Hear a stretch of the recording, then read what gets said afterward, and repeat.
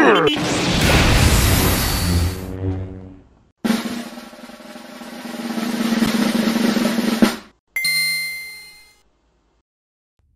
it's Joe, aka Mad Joe Upsy. I know. Last video, I said that the track Self-Love from Across the Spider-Verse is probably my favorite track on the album. But holy frick frack, the song Calling by Sway Lee and Nav with beats from Metro. This song is top tier modern day rap. Me saying that about a modern day rap song is uncommon because I really just ain't a fan of most modern day rap songs from all these younger artists who all have the same type of beats and flow of how they sing lyrics in their songs, as well as mostly using autotune to make themselves sound better.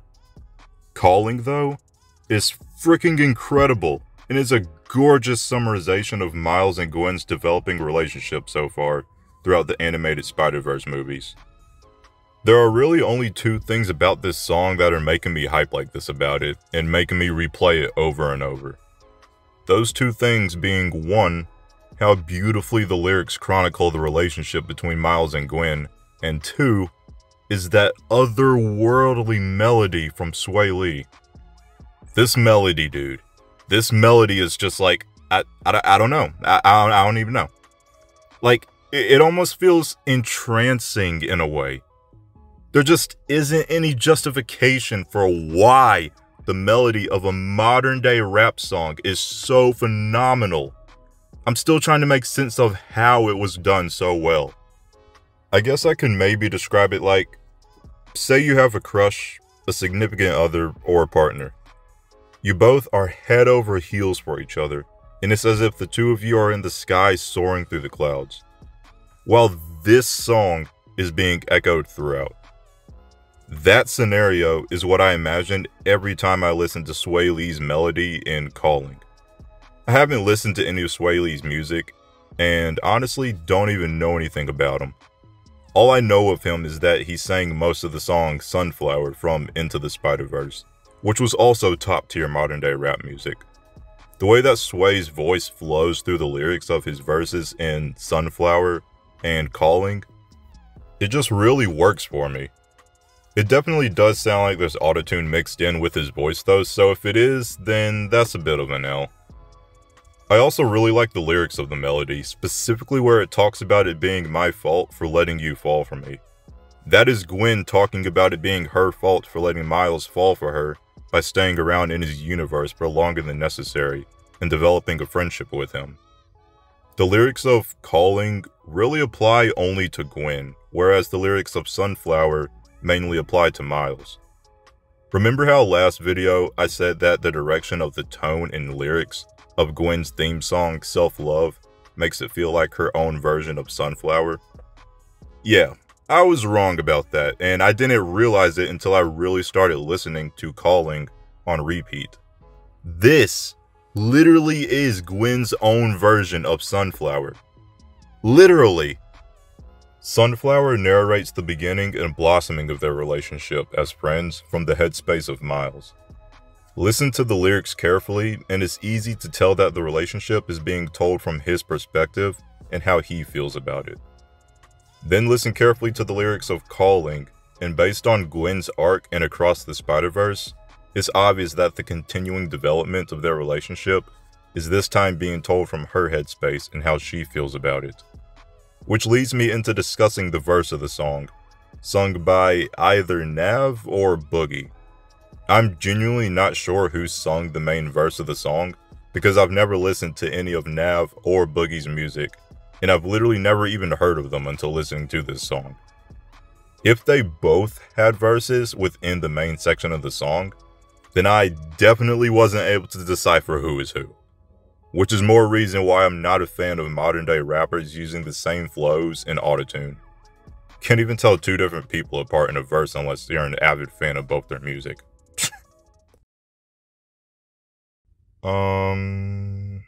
Okay, this is a new development for me.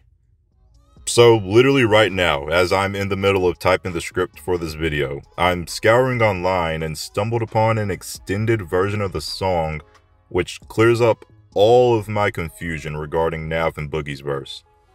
Or should I say verses, since in the extended version of the song, there are 2 whole verses and man, listening to Boogie's verse for the first time literally almost ruined the song for me. What the frick was that? That was so awful. Oh my god. That was terrible. No, like that was god awful in my opinion. Boogie's whole verse is a perfect example of why I absolutely can't stand modern day rap. It sounded like a discombobulated and distorted mishmash of incomprehensible nothingness. Anyone who genuinely thinks Boogie's verse was any good, you were capping so hard, my guy. Boogie's verse is a pile of hot garbo, and I stand by that. Good thing I don't have to break down the lyrics of his verse to explain how they fit in with Gwen's perspective of the relationship, because the lyrics in Boogie's verse have no relevance to Miles and Gwen's relationship. No meaning, no depth, no emotional weight.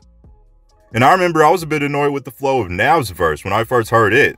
But cheese on a cracker, Boogie's verse is miles worse. Alright, let me get on to discussing Nav's verse because holy, I could go on and on for the rest of the video about how putrid Boogie's verse was. In fact, that's just how awful it was. I have never in my life used the word putrid to describe anything. I've heard of the word before, but I've never actually said it. Now, I know I could have cut out the part where I was saying I couldn't tell apart Nav and Boogie in the verse, since that part of the script is no longer necessary to have in the video, due to me discovering they have 2 whole separate verses. Though, I thought it would be interesting for you to experience in real time a discovery, mistake, or realization I made during the process of making a video and how it changes the video. Also, gotta make sure the video is over at least 8 minutes, right? Nah, I'm only joking about that last part. Now, on to Nav's amazing verse. Unlike Boogie's verse, the lyrics in Nav's verse are so in sync with Gwen's journey throughout the film. There are also literal direct references to events that play out. Like the line about being short on time and never having enough of it describes each time Gwen crosses into Miles' universe, she isn't there long enough for them to share any meaningful time together. Every time she's been in his universe so far, it's been because of a mission. And the line about falling in love not being the plan when running into you describes Gwen not originally planning on falling in love with Miles, due to her fear of losing him because of her knowledge that in every universe where Spider-Man has a romantic relationship with Gwen Stacy, it doesn't end well. Especially after having already personally experienced it with the Spider-Man of her universe. She doesn't want to risk being the inadvertent cause of Miles' death.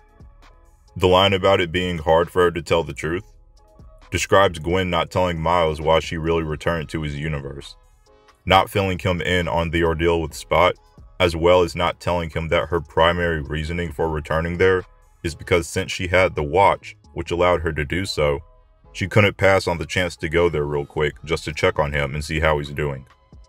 That's so sweet and wholesome.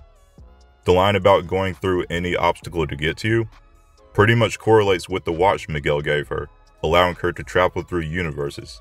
She would literally travel through universes to get to Miles. Again, very sweet and shows how much she already cares about Miles. I'm not materialistic, but I got a thing for you.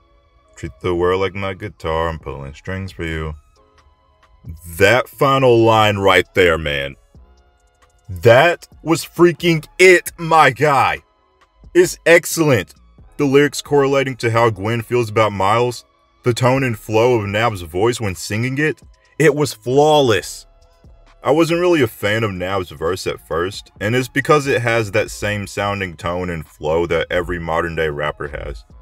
Though, after listening to his verse a few more times, it really grew hard on me. Hold up. Pause.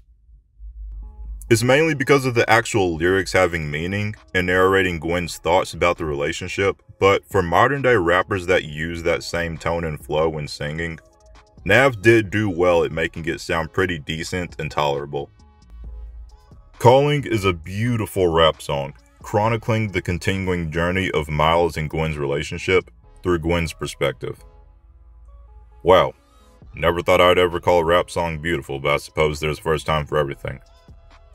Sway Lee and Nav did an A1 job singing their parts, accompanied by a very warm and comforting beat by Metro. As for Boogie's verse... What verse?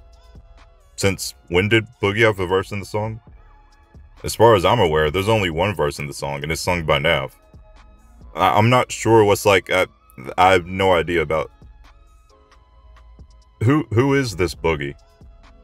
The only Boogie I know of is the Boogeyman, though I usually try to steer clear of him.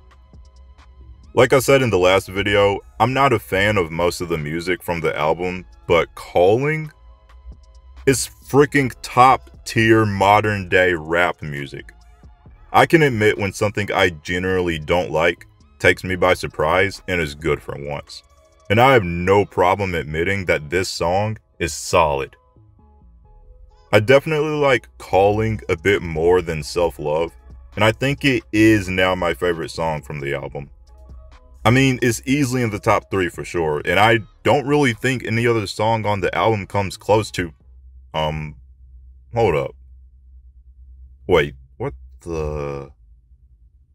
Yo... Oh my god. I hope you enjoyed watching, and post in the comments any questions or thoughts you have about what I said in the video, and also post your thoughts about the song Calling. I'd like to see what you say. Alright, that's it. Good times and positive vibes, everyone. Stay humble. Stay grateful.